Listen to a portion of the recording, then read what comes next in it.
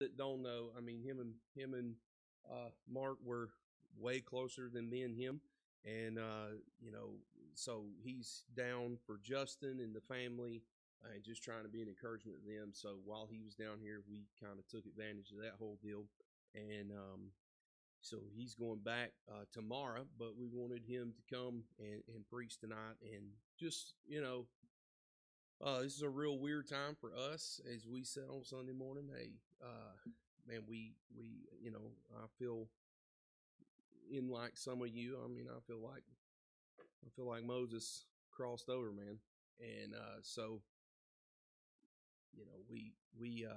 I'm still in a little state of shock, and so I'm still dealing with some of that. We was talking today, and um, it's weird because I have already a couple of times tried to text him, like just forgetting that he's not able to text me back. So let's call the Lord tonight. Obviously, I think Miss Amber. Did I see Amber and Joey here? Okay. She was telling me the other day that she was having some real serious problems. So I don't know the extent of them, but let's pray for her tonight. As well, we've got a mom that has a little boy on our ball team, and uh, he's gone through a lot of tests at Choa, and he's got white, if I remember right, white matter on his brain. Is that right, Jordan? That's what the text said. What did you hear? Yeah, it's kind of the same thing, right? What?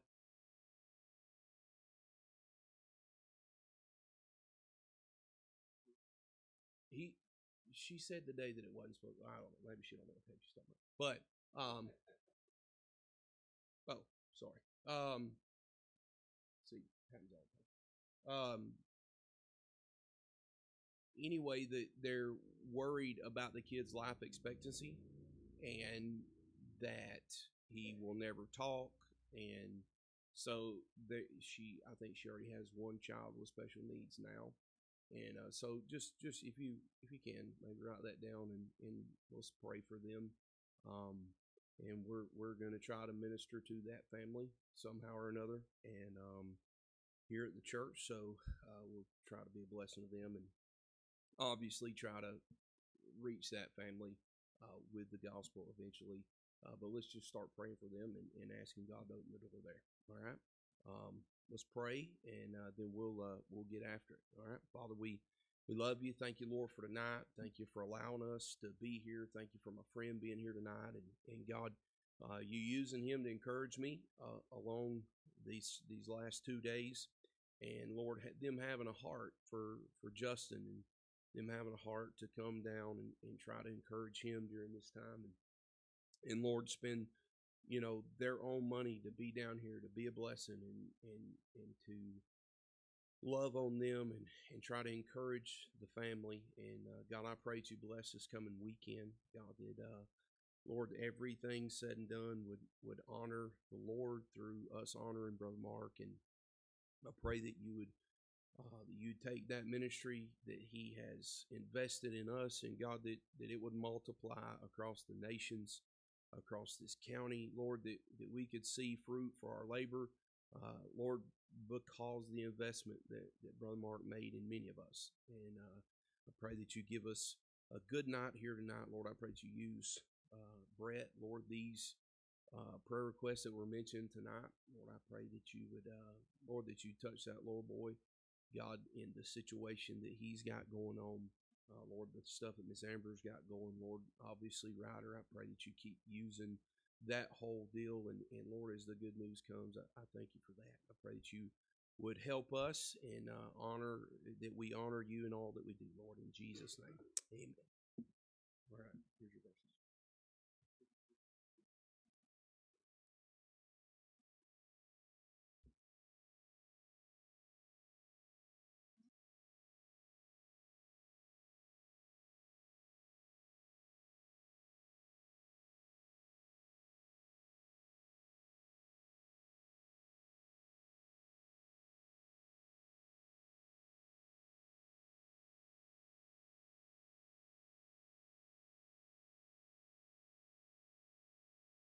Come on? Come on? Okay, all right. How's everybody doing? It's good to be here again. From most of you probably don't remember that I have actually preached here before. I believe that I was falsely accused of swearing from the pulpit when I was here before. I'd like to clear my name on that. There are swear words down here that are not considered swear words up north. I'm a northerner by default. I actually was not swearing. Is everybody cool with that? All right, we can move on. All right. Now, having said that, I am a northerner, and I have a lot of fun being a northerner when I'm down south. Y'all think I talk weird. Okay, I know. I've already been made fun of by the pastor's wife for saying pop. And then so she says I say pop. I said I actually say pop, and I'll say pop. But this is a pop. Okay, this is not. Well, this actually is a Coke. But just so you know, not everything is Coke. We think that's really weird that you guys call every pop a Coke, and then you have to say what kind of Coke, and then you say something that's not a Coke. Just so you know, we think you're just as weird as you think that we're weird. So I didn't swear, and we're both equally weird. So everybody's clear. We're on an equal playing field, and we can talk about the Bible now. Can we move on, please? Can we actually get to the preaching? All right, we're going to read 1 Corinthians chapter 19, and actually we're going to read verses 5 through 12, and then I'll do some explaining. All right. And as he lay and slept under a juniper tree, behold, then an angel touched him and said unto him, Arise and eat. And he looked, and behold, there was a cake baken on the coals and a cruse of water at his head, and he did eat and drink, and laid him down again. And the angel of the Lord came again the second time and touched him and said, Arise and eat, because the journey is too great for thee. And he arose and did eat and drink, and went in the strength of the meat 40 days and 40 nights unto Horeb, the mount of God. And he came thither unto a cave, and lodged there. And behold, the word of the Lord came to him, and he said unto him, What doest thou here, Elijah? And he said, I have been very jealous for the Lord God of hosts, for the children of Israel have forsaken thy covenant, thrown down thine altars, and slain thy prophets with the sword, and I, even I only am left. And they seek my life to take it away. And he said, Go forth and stand upon the mountain before the Lord. And behold, the Lord passed by, and a great and strong wind rent the mountains, and breaking in pieces in the rocks before the Lord. But the Lord was not in the wind, and after the wind an earthquake, but the Lord was not in the earthquake, and after the earthquake a fire, but the Lord was not in the fire, and after the fire a still small voice. So actually, to give you just a little bit of background on this, I'm going to give you a little bit of a review, and say, well, a review of what? A review of a series that I've been preaching at my church. So it's not a review for you, but I'm still going to do it by way of introduction anyway, because I think it's important. Because we've actually been dealing with something in our church for a while, and it's been kind of a strange deal. And it's actually been kind of a spiritual battle in our church, a very unique spiritual battle that I haven't experienced in the entire time I've been a senior pastor. We've been dealing with something that the world calls depression. And because the world calls it depression, and because there's other forms of depression, and all of those forms of depression and those terms and those dynamics and those definitions actually all transpire under the guise of what is called psychology. And because psychology is merely a pseudoscience of a branch of what we might call human wisdom, the truth of the matter is that it's not profitable for us. I'm not saying that there's not a place for psychology. I'm not saying that there is. I'm not saying that there's not a place for psychotropic medication. I'm not saying that there isn't, and I'm not saying that there is. What I'm saying is this: whatever you think of Christian psychology, whatever you think of psychotropic medicine, whatever you think of depression, whatever you think of these constructs of man to categorize man into certain categories and pigeonhole them for the purposes of giving them prescription, whatever you think of that, if you're a Bible believer, you shouldn't look at any of that as the solution to a problem. Everything that we need in this life for spiritual life and godliness is in the Word of God. Everything that we need. And if you don't accept that about the Word of God, then you actually have abdicated your right to even refer to yourself as a Bible believer. But there's another issue, and this is what we're finding at Wildwood Baptist Church, and that is churches like Wildwood Baptist Church and churches like this church and other quote-unquote Bible-believing churches, although they may intellectually believe in the absolute authority of Scripture, The problem is that Satan has used human wisdom and human psychology and has used education and has used this world system and has used media and has used the news and has used relationships and has used pornography and has used the internet and has used smartphones and has used secular music and has used okay, well, do I have a smartphone? Yes. Do I listen to secular music? Yeah, I actually do. Well, what kind of secular music? Not the kind of stuff where people are biting off bat heads or anything, but it's not all like, it's not all God honoring, I'm sure. I mean, a little Billy Joel here and there never hurt anybody, as far as I'm concerned. But probably not the best selection. Probably better things I could be listening to. I'm not saying that I'm better than you. I'm not saying that I don't do these things. I'm saying that I am a Laodicean, just like every one of you. And as a Laodicean, I am subject to the stimulus that is Laodicean stimulus. It's just that simple. We are Laodiceans. And I think that the best that most of us are going to do is to be the best Laodiceans that we can be. For most of us. Very few of us are going to break out of that. And I'm here to tell you guys that Satan has a plan for Laodicean Bible believers that believe intellectually that the Bible is absolutely the Word of God and is absolutely authoritative. And so although they would never back up, they might even die. They might even die for the proposition of the authority of Scripture. Though they believe that, they are completely removed from the proposition of the sufficiency of Scripture. Because the Word of God, as authoritative as they may think it is, does not serve as a conduit to a relationship with the person of Jesus Christ that causes them to not sin, that causes them to be able to reject habitual sin and a lifestyle of sin and spiritual laziness. At the end of the day, there's only one reason that people don't shake themselves out of their Laodicean malaise, if you will, and that is because they just don't love Jesus enough to do it. Do you know why men look at pornography? Because they don't love Jesus Christ. Do you know why people don't ever witness? You know why? You know why that's the case? Because they don't love Jesus Christ. Do you know why men don't submit to the authority of a local New Testament church? It's because they don't love Jesus Christ enough to do it. Do you know why women won't submit to their husbands? Because they don't love Jesus. Well, you don't know what he did to me. You don't know what you did to Jesus Christ. And if you understood what you did to Jesus Christ, you wouldn't say something so stupid as, you don't know what he did to me. Because you don't matter. Jesus Christ matters. And a Laodicean doesn't understand that.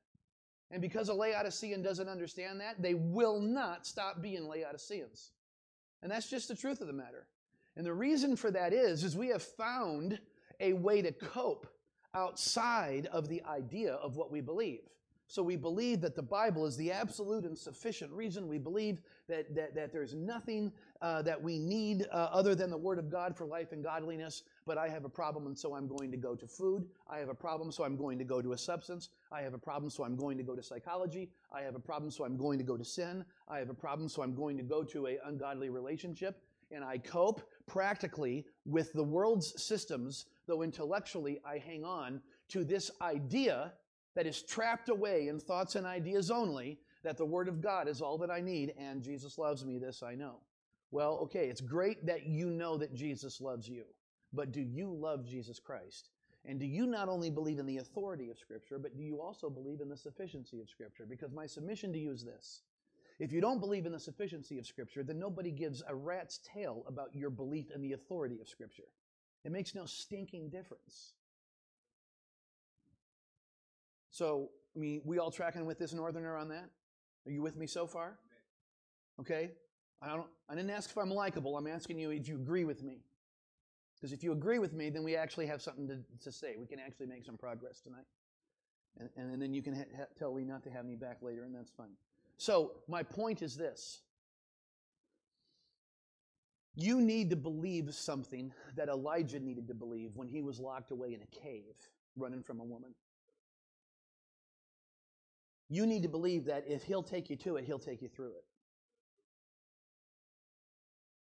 And that's something that Laodiceans have quit believing. That God will take me to it, but that's not enough to take me through it. And so now I've got to go and cope. And I've got to go outside of my theological construct and my biblical worldview of the sufficiency of Scripture. I will intellectually believe in the authority of Scripture, but I'm going to have to find something else to add to it in order for it to be sufficient. And what that leads to is what the world calls depression. Now, I don't have time to develop it tonight, and I actually forgot what time I started. What time did I start, by the way? Huh? Okay, well, I won't go that long. The biblical word for depression, by the way, because if you don't ascribe a biblical word to it, then you can't analyze it biblically. You let the world redefine a term and then mix it up, and then you can't analyze what the Bible says about it. We've got to say, if depression's real, and I actually believe that it is, if depression is real, then you've got to ask yourself, what's the Bible word for it? So now you can look at it biblically instead of through the lens of human wisdom. The world by wisdom, by the way, knew not God. Don't forget that. Okay, so then what's the word for it? Well, I submit to you that the biblical word for it is Paul's word, faint. And if you want to check out fainting sometime, you can do a study about fainting in 1 and 2 Corinthians, because Paul talks about fainting. And in 2 Corinthians chapter 4, this is what Paul says about depression. He says he doesn't want you to faint, and he gives the reason that people faint. People faint, 2 Corinthians chapter 4 and verse 15. Don't worry about the references. You can look it up later. Take notes. The reason that people faint is because they're not thankful. That's the real reason. You want to know what your problem with depression is? So, well, I struggle with depression. Okay, then here's what you struggle with. You struggle with not being thankful. And here's what you're not thankful for. According to 2 Corinthians chapter 4, verses 3 and 4, you're not thankful for the gospel. And according to 2 Corinthians chapter 4 and verse 14, you're not thankful for the resurrection. And if you would focus on what God has done for you, and you would focus on everything that you've been saved from, and you would focus on everything that you've been saved to, and you would focus on the fact that you're going to be resurrected, and that when you're resurrected, you're going to receive a new body, and you're going to live in a new body for eternity in the very presence of Jesus Christ, removed from the purview of sin, and everyone that you've ever known and everyone that you've ever loved that was in Christ, you're going to see and you're going to love and you're going to know even as they are known. And that's going to be your entire existence for eternity, and that your time down here is only this long. So if your time down here stinks, who even gives an actual care anyway? Thank you. You don't know what that took. I'm very proud of myself. I didn't cuss. I've never cussed at this church. I'm sticking by. That's my story. I'm sticking to it. I've never sworn at this church. Who cares? Who cares? Our light affliction, which is but for a moment, worketh for us a far more exceeding and eternal way to glory. Well, you know, I'm bummed out because Mark Trotter was a righteous guy, and he died when he was 64. Well, Jesus Christ was a righteous guy, and he died when he was 33. Is the servant better than the master? Well, you don't know what Mark Trotter did for my life. I know what Mark Trotter did. Mark Trotter did the same thing for my life. Praise the Lord. But why? Why? Well, Mark Trotter was the greatest Bible teacher that I've ever heard in my life. Maybe that's true, but why? It's because the actual greatest Bible teacher of all time was living inside of him, and he also lives inside of you. The greatest Bible teacher that ever lived is the Holy Spirit, brothers and sisters. That was the Spirit of God that was on Mark Trotter. That was the power of the Word of God that gave him his authority and that gave him his ability. No man has anything that wasn't given to him by God. So Mark Trotter's dead. Jesus Christ? Jesus Christ leave? Is God gone? What are you depressed about? Come on, man. What are you depressed about? You see, we're not thankful. We're not thankful for what God has done. We're not thankful. Listen, my kid has COVID. Listen, I was at a children's burn center 3 weeks ago. Your child up in a burn center right now? My kid 2.5 years ago lost like 34% of his lungs. He had all parts of his body cut off. They told me he had 3 days to live at one point when he had a failed second bone marrow transplant. Your kid in that situation? Listen, let me tell you something. You'd be so depressed about your relationships. You're so depressed about your job. Let me tell you something. You were on your way to hell. and there was no hope and no covenant, and there was no light, and there was no chance, and you had nothing going for you, and you were on your way to the lake of fire in eternity, and now you're going to be at the right hand of the Father, and you're going to be experiencing pleasures at His right hand forevermore with joy unspeakable and full of glory for eternity. What are you, listen, I can see an unsafe person being depressed. What are you depressed about? What are you even talking about? You're depressed? You know what God has done for you? Do you know where you were going and where you're going now? You're depressed? Come on, man. You're not thankful. If you were thankful, you wouldn't be depressed. You know what Paul says? Paul says if you're not thankful, you're going to faint. That's Paul's word for depression. Because Satan is trying to make an impression on you. And 2 Corinthians chapter 4 describes that. And the impression that he's trying to make on you is that you are troubled, and that you are perplexed, and that you are persecuted, and that you are cast down. You know why he's doing that? He tells us in 2 Corinthians chapter 4. Right? Because he wants you to be distressed and in despair and forsaken and destroyed. Satan's going to make he's going to make an impression on you. And it's up to you if that impression becomes a depression. Because Paul says, though we are troubled, we are not distressed. And though we are perplexed, we are not in despair. And though we are persecuted, we are not forsaken. And though we are cast down, we are not destroyed. Why? Because we have the ability to respond to the attacks of Satan to get us depressed with faith and thankfulness and joy in our hearts over the fact that he lived and that he died and that he was buried and that he rose again the third day according to the Scriptures, and by conquering death for himself, he's able to conquer death for us by the simple message of grace through faith in the death, burial, and resurrection of Jesus Christ. Now listen, if you're depressed, having received an inheritance with the saints in glory and are joint heirs with Jesus Christ, and you know that someday even your mortal body will put on immortality, and you will measure up, if Paul is to be believed, to the standard of the full measure and stature of Jesus Christ himself in your resurrected body. Now you're depressed? You still depressed? You depressed now? Listen, brothers, we walk by faith and not by sight. And Elijah stopped doing that. Elijah stopped worrying about his situation.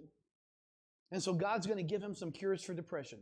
And that's what I want to do tonight. So if you're depressed, whatever you're depressed about, I've been depressed lately. I've been depressed that there's spiritual warfare in our church. I've been depressed that I have tinnitus.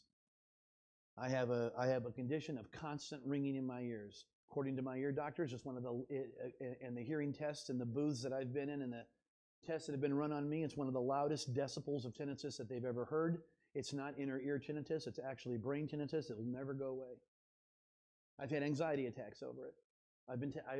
I've taken some medicine for my anxiety attacks. Say, well, you're weak. Why? Of course I'm weak. I'm from the north. You got to be kidding me. We're all weak.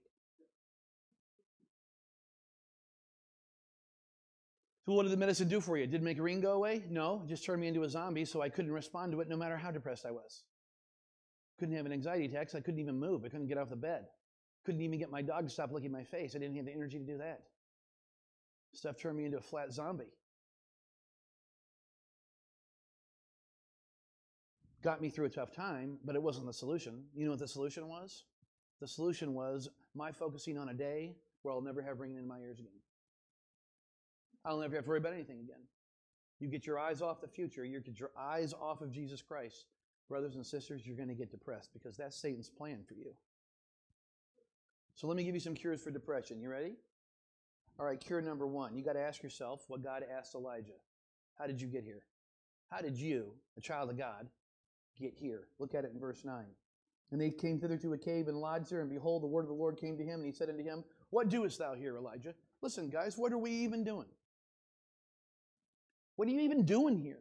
How did you even get to the place that you have no spiritual energy? How did you get to the place that you don't do devotions anymore? How do you get to the place that you don't do devotions with your wife and with your kids? How do you get there? How do you lack the energy to do those things? You know what that is? When it comes to spiritual things, you faint. Now, you'll work 80 hours a week physically, but when it comes to spiritual things, you'll faint. How? How does a child of God, given everything that he's been given, and been given the image of God and the responsibility of evangelism and the responsibility of discipleship and the responsibility to be the husband of his wife and the responsibility to raise his children in the nurture and admonition of a godly home and the responsibility to live in holiness and the responsibility to live his life now, viewing his life now the way that he will view it when he looks back at it at the judgment seat of Christ? How can you be given everything that you've been given, know everything that you know, do everything that you have done, know everything that God has done for you, and then freaking quit? How do you do that? How'd you even get there? How'd you get in that position? A child of God, sitting around moping about some idiot that hurt their feelings. So now they're going to have to sit and have God take it on the chin because of some idiot Christian hurt their feelings 10 years ago, and they've been pouting for 10 years not doing anything for God. Is that God's fault? How'd you even get here, bro? How many days in a row did you have to ignore the Word of God and walk and grieve the Holy Spirit with your lifestyle to get to the place that you've gotten? Child of God has no business being depressed. It's got no excuse for it. And you need to ask yourself that question. You need to ask yourself how you got here. All right, question number 2. Now, you ready for this one? Because you're not going to like this one. So why didn't I like the first one? I didn't like the introduction. I don't like you. I don't like your forehead. I don't like the way you spit. I don't like the fact you said freaking. We consider that cussing. You just broke your rule. Listen, I get it. But you don't have to like me. I just want to know if you agree with me. I want to know if you agree that a child of God that has been redeemed and saved from hell and given the image of Jesus Christ in a hope of an unclouded day, an eternal day in glory with Jesus Christ, has anything to complain about. I want to know if you agree with that. Because if you agree with it, well, then stop complaining. If you agree with it, then just get over it. Because you know what? It gets worse than this. It gets worse than this. Worse things have happened to better people. Stop sucking your thumb. All right? Number 2. You ready? You ready for the fun? All right? Ain't no party like a northern preacher party because a northern preacher party don't stop. Yeah, here we go. All right. Verse 10. And he said, I have been very jealous for the Lord God of hosts. For the children of Israel have forsaken thy covenant, thrown down thine altars, and slain thy prophets with the sword, and I, even I only am left. And they seek my life to take it away. Even I only am left. Now, Satan says I 5 times. Christians only say it twice. So, they're not that bad. But even I only am left. And by the way, I want you to look at his complaint. Well, you want to know how I got here? Here's how I got here. By the way, everything he says is true. Everything he says is true. Look at it. Had the children of Israel, had they forsaken God's covenant? Yes. Okay, so God's people are hypocrites. How'd you get here, Elijah? Well, God's people are hypocrites. Did God say that wasn't true? Yeah, God's people are hypocrites. What does that have to do with your responsibilities to God? What does it have to do with your responsibilities? Of course God's people are hypocrites. They're Laodiceans. They're horrible. They're awful. Listen, I'm jaded. I've been working with Christians for a long time. I only trust like 6 of them on the planet. So you don't trust the body of Christ? No. You've been hanging out with the body of Christ lately? Why would you trust them? I trust the world before I trust the church. You got to be kidding me. Oh, that's a horrible thing to say. Well, you haven't met the Christians I've met, apparently. See, it gets worse. Be thankful.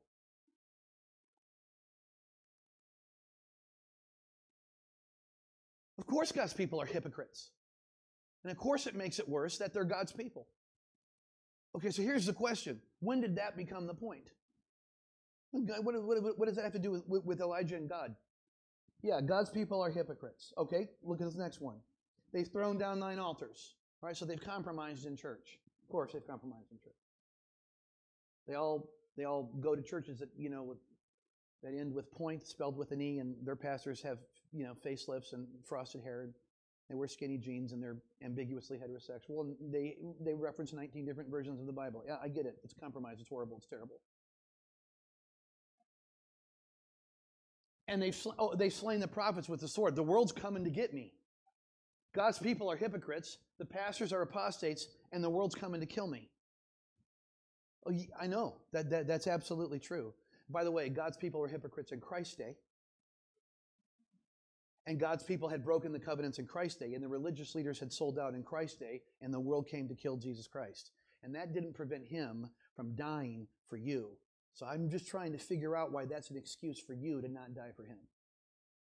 Because for the life of me, brothers and sisters, I can't figure it out. I don't know what all that has to do with your relationship with God. God let you down? Is God's fault? How'd you get here? And number 2, are you willing to accept your negative circumstances? Are you willing to accept your negative circumstances? Well, yeah, I'm going to name it and claim it, and I'm going to speak my reality into existence with my truth, because I am going to be the embodiment of the I am. No, listen, the Apostle Paul asked Christ 3 times to remove the thorn in the flesh from him, brothers and sisters. And what did Jesus Christ tell him? No, my grace is sufficient for you. God doesn't want to change your negative circumstances. As a matter of fact, God caused the negative circumstances. He allowed the negative circumstances, because he's more interested in those circumstances changing you than he is in changing your circumstances. And what he wants to know is, are you willing to accept your negative circumstance?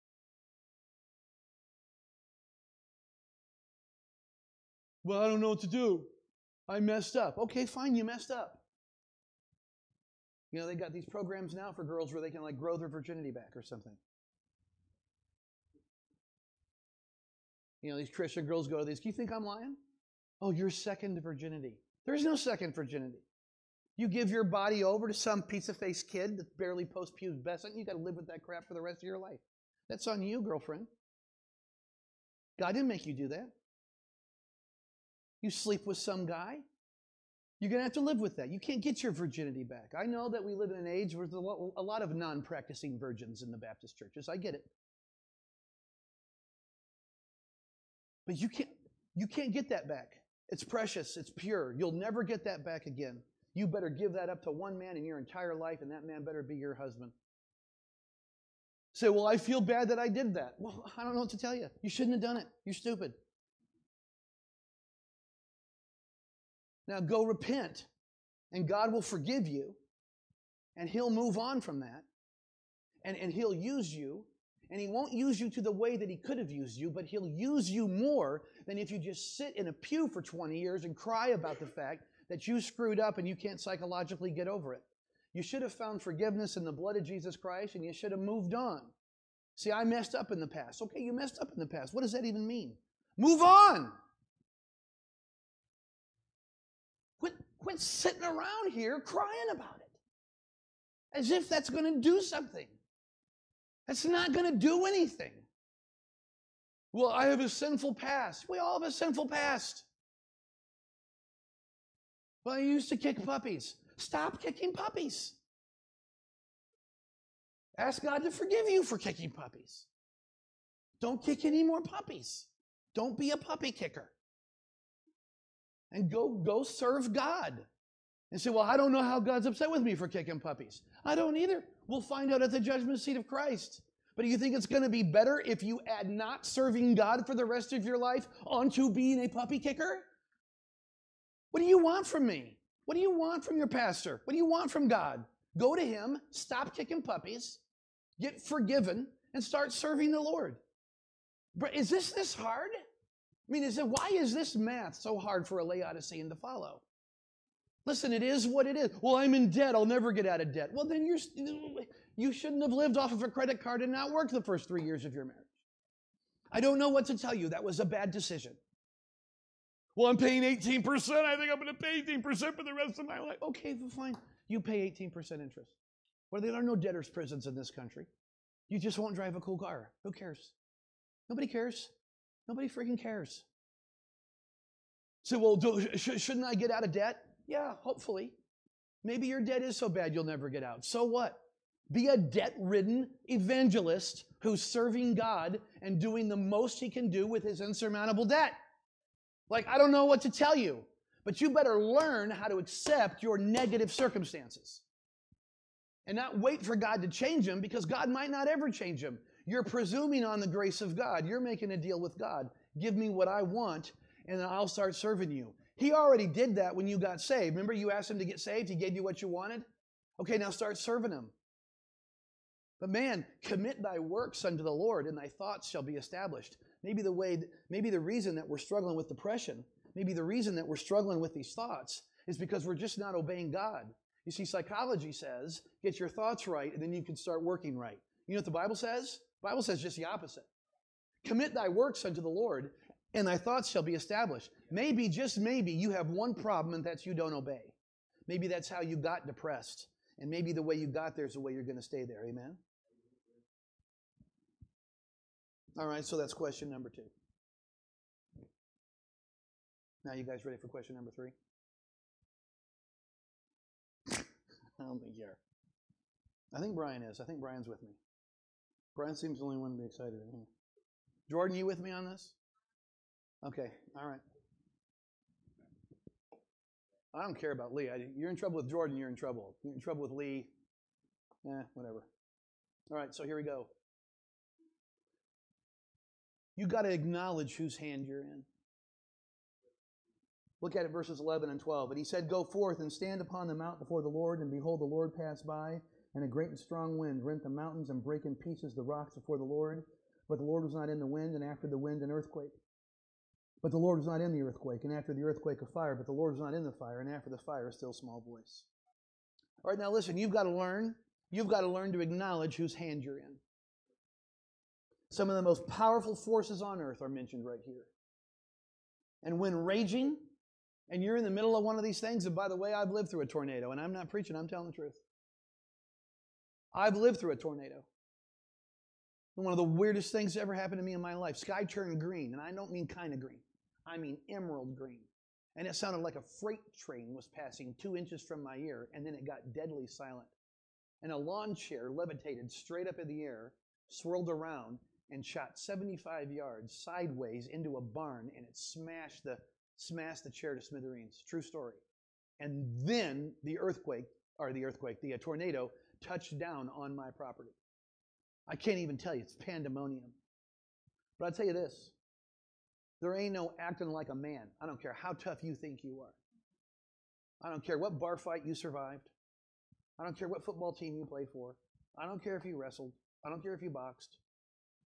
I don't care. I don't care whatever manly story you have. You have a tornado touch down 120 yards from your house, and you are going to pee your pants. I mean, like actually, like I'm talking like not metaphorically. I'm talking about like urine stains, starting here and going all the way down to the socks. Urine. That's what will happen. Because ain't nobody that tough. Nobody's that tough. You know what God does? He takes Elijah and he puts him in the middle of a tornado. You know what God does? He takes Elijah and he puts him in the middle of a fire. You know what God does? He takes Elijah and he puts him through an earthquake. And then once he goes through it, you know what Elijah realizes? Now listen, pay attention to this. He hasn't been harmed.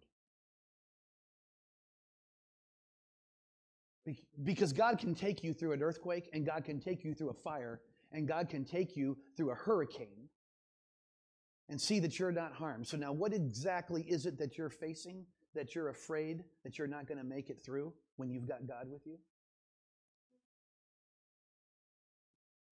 And he's running from a woman now. Guy has the ability to call down fire, takes on all the prophets of Baal, can shut up the clouds that it doesn't rain, and here he is. Well, why do you say running from a woman? Because I know this is hard for a Laodicean to understand. Because women can't take men. Because they're not equal. I know. Well, the new equalizer is a woman.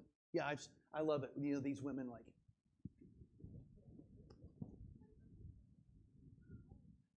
You really think that's real? You really you want to see the equality of men and women physically?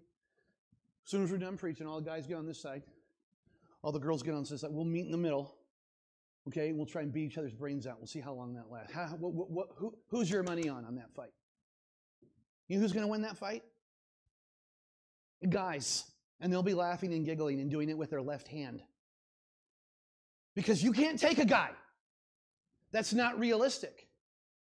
You see, this is an unrealistic fear that a woman is coming after a man, and not just a man, but a man that can call down fire, and not just call down fire, but be able to shut up the rains that can take on all the prophets of Baal, and yet now he's running from something that is so ridiculous, even from a human standpoint, and he has supernatural power over the obstacle. Listen, if God can take you to it, He'll take you through it. And you just have to believe that. What's He trying to teach him? He's trying to teach him this. Homeboy, it gets worse than Jezebel.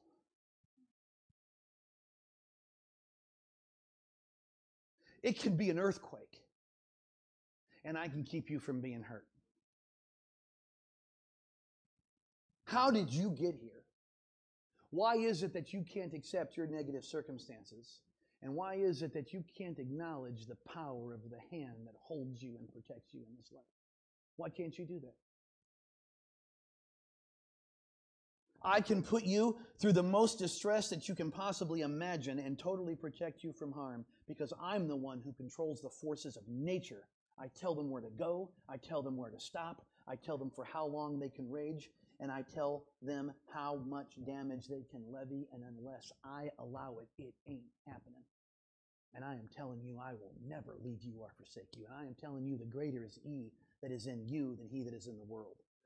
And that's why, brothers and sisters, that's why Nahum says this. Nahum chapter 1, verses 1 through 3, the burden of Nineveh, the book of the vision of Nahum, the Elkoshite.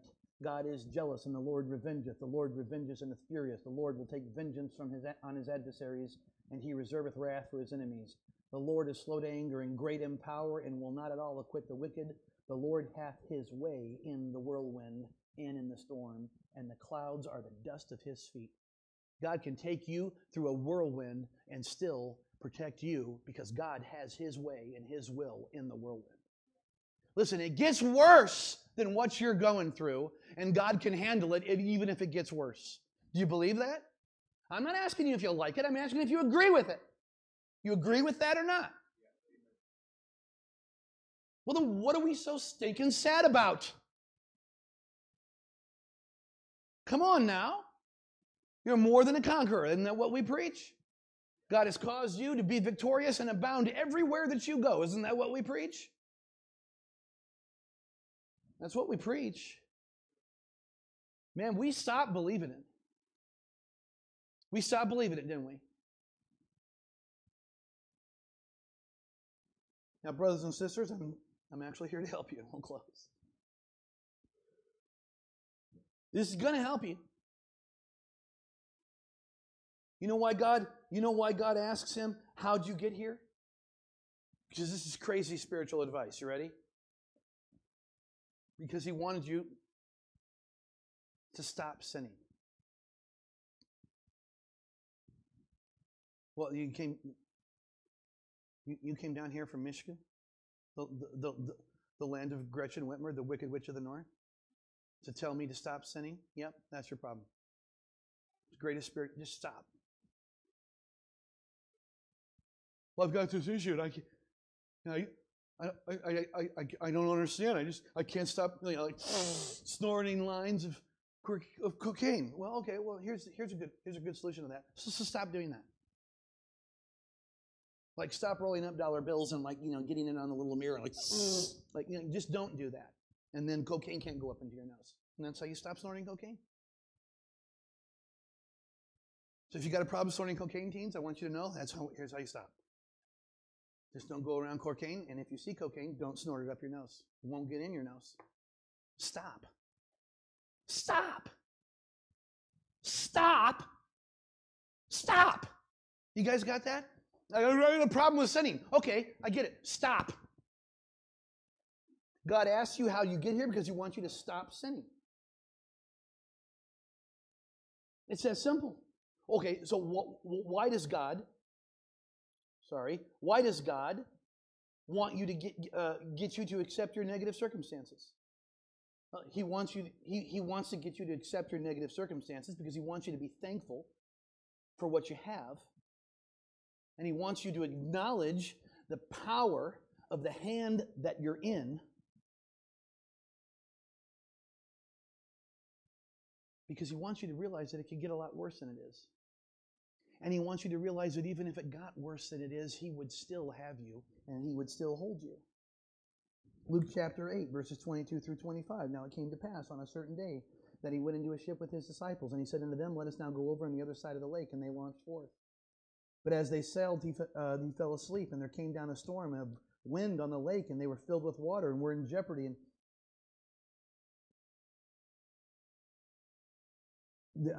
where am I? Jeopardy. Verse 24. And they came to Him and awoke Him, saying, Master, Master, we perish.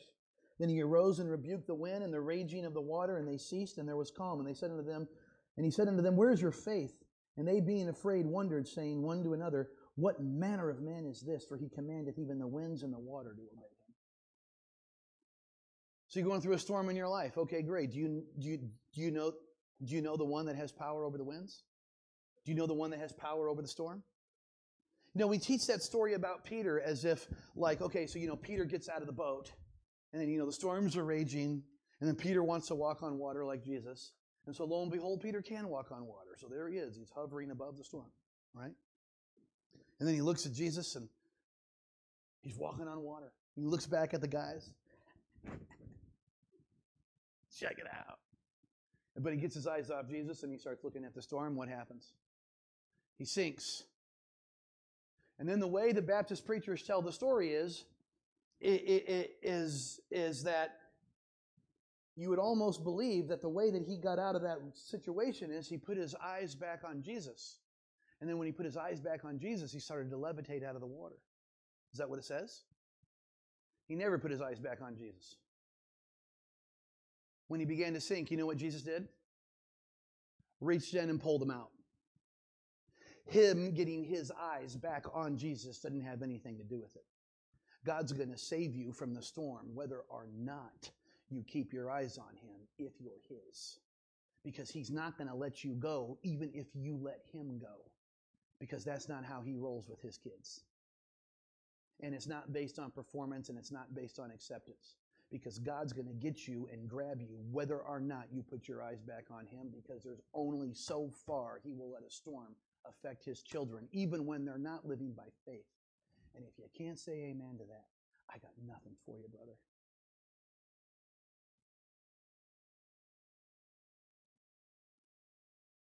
If you're a child of God, your Savior controls the forces of nature.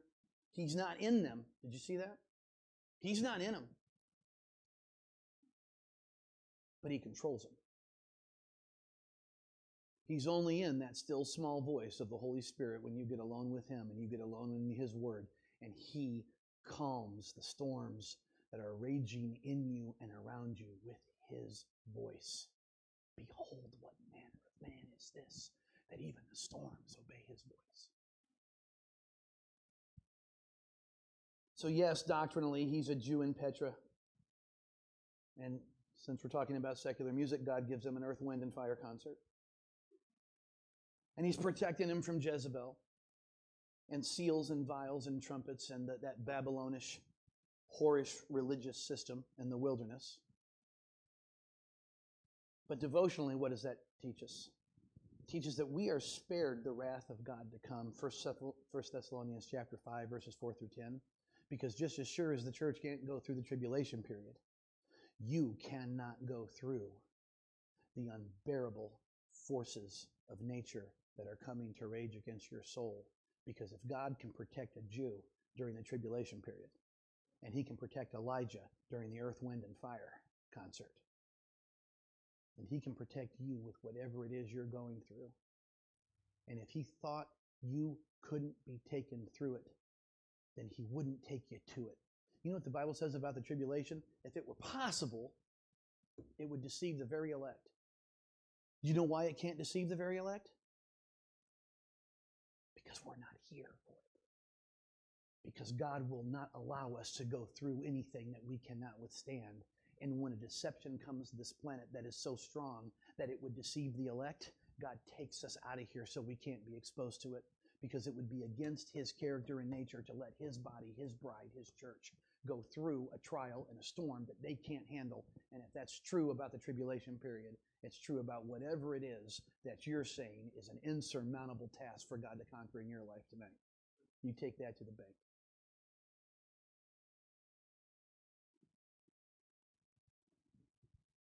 If you're hidden away in the rock, it won't hurt you. And brothers and sisters, I leave you tonight with something to rejoice over. But here comes the world. Here comes the devil. Here comes the flesh. And it's gonna huff. And it's gonna puff. And it's gonna blow your house in. And all the little Laodicean piggies go, they start squealing and running. They're afraid of the big bad wolf.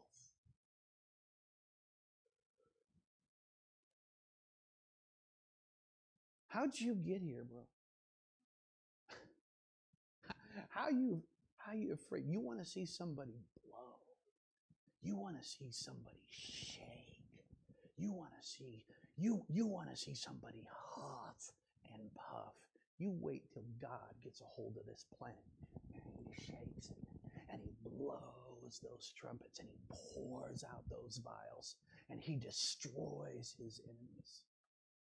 You wait. You want to see somebody huff and puff and blow somebody's house in. You wait till Jehovah gets his shot. And that same power to destroy this world system is the same power that he has to protect you from it now. But you've got to believe it, brother. You've got to have faith. If you're saved, there is no way you can lose, because you're going to win in the end. And it isn't even based on your own righteousness and performance. And that knowledge should give you the ability to endure hardness as a good soldier of Jesus Christ.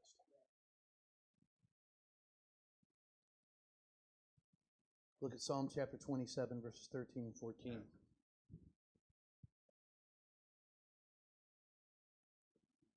I had what? I had fainted.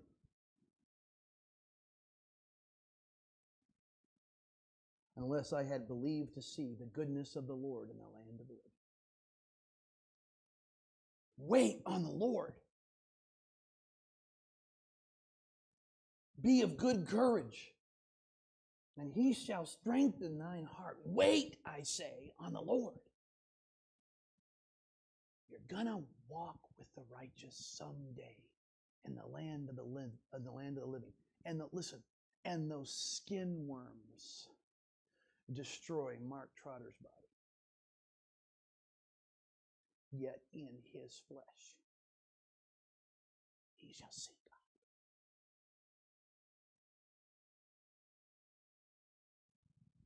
So I miss Mark. I do too, man.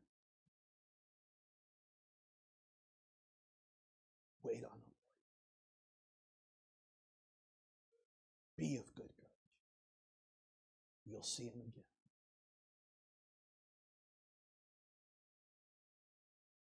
We act like that's not even true. What happened to us, Church of God? What happened to us? And did college football get that important? Did the stock market get that important?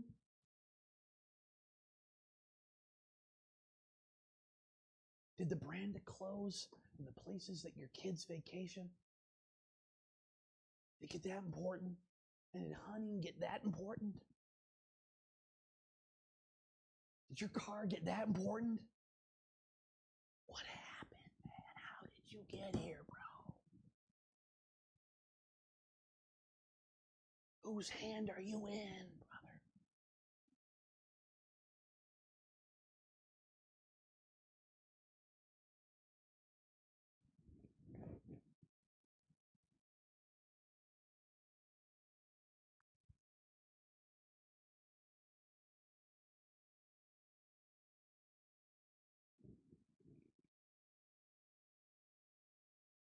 Psalm 43, verses 1 through 5. Judge me, O God, and plead my cause against an ungodly nation. O deliver me from the deceitful and unjust man.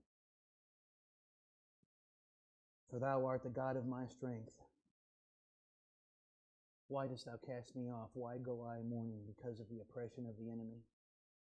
O send out thy light and thy truth. Let them lead me. Let them bring me unto thy holy hill and to thy tabernacles. Then will I go unto the altar of God, unto God my exceeding joy. Yea, upon the harp will I praise thee, O God, my God. Why art thou cast down, O my soul? And why art thou disquieted within me? Hope in God, for I shall yet praise him who is the health of my countenance and my God. I'm going to close with a weird one.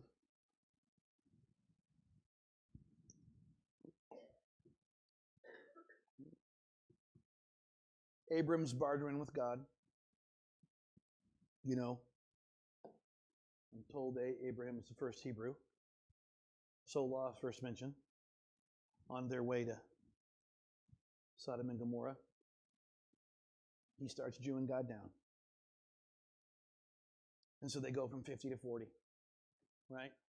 And they go from 40 to 30. And then they go from 30 to 20. And then you know where Abraham stops? Do you ever notice this? What number does he stop at?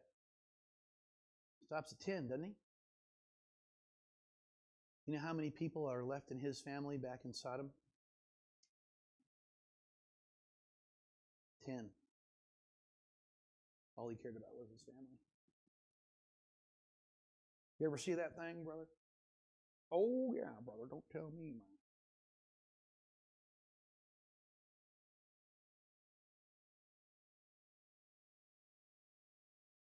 And he gets to 10 righteous in the city. And does he go down to 5? Or does he stop at 10? He goes down to 5, doesn't he? Yeah, because there's 5 righteous in the city, my bad. Hey, you got to forgive me, man. I've been up for 3 days in a row. I didn't even know I was going to preach so late. He goes down to 5. You got 5 there. And they start talking back and forth. And he asks God a question. You ready?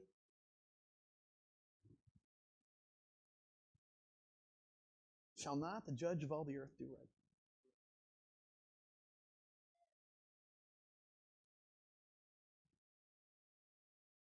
Isn't that the real issue with our depression?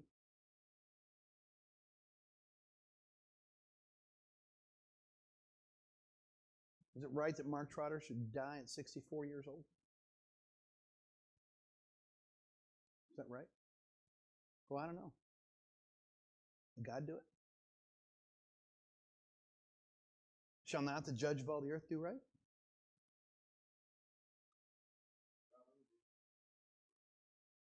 We going to question that? You know, it's a funny thing, brothers and sisters, because the more I deal with Laodiceans, even if they don't say it, it just seems to me like with their actions,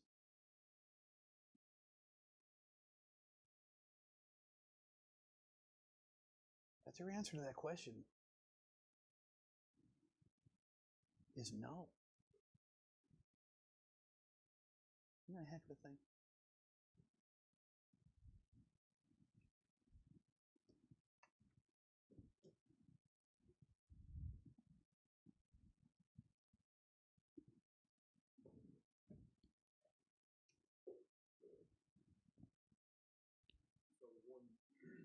one thing that that I've learned in the last, I don't know, 4 years now, is that, and I didn't always believe this. I didn't always believe that the Bible had the answers for everything.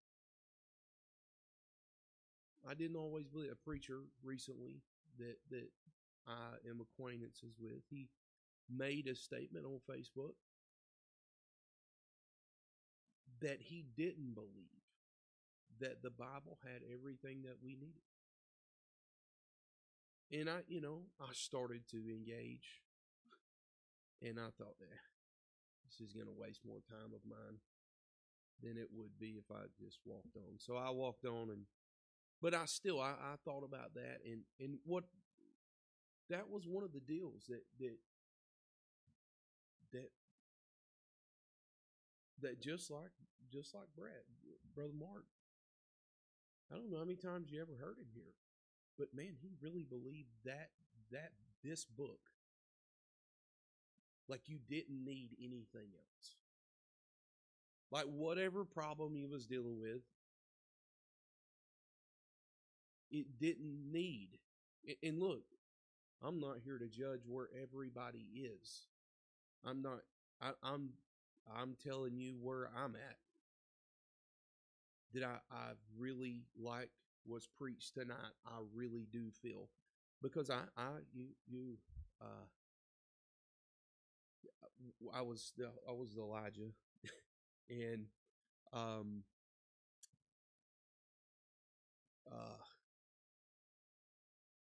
did really wrong at a church one time,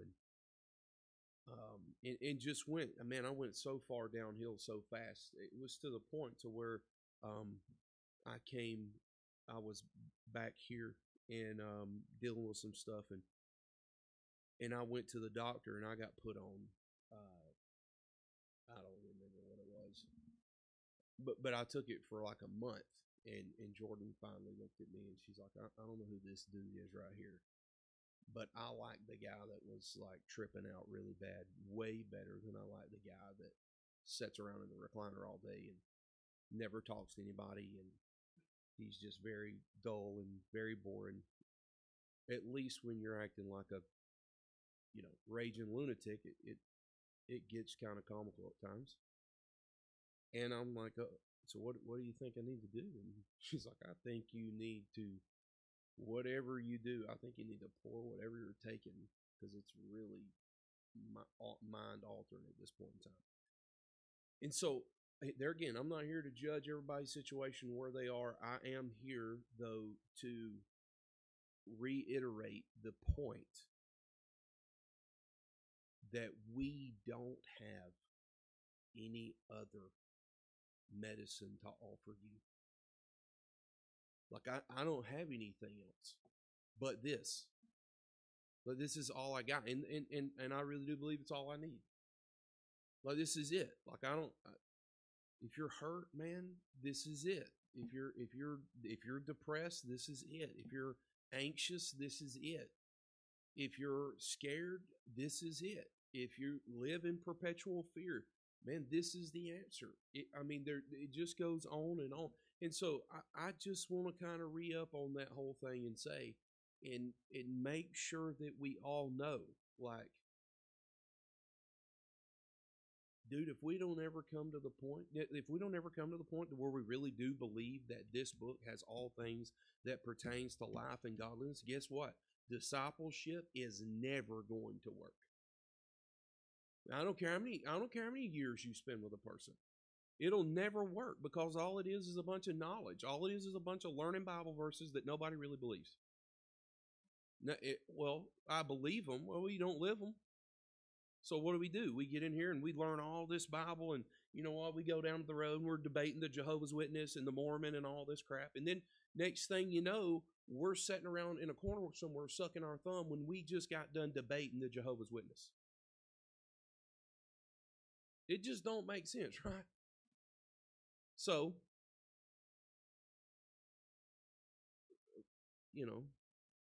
a message for such a time as this.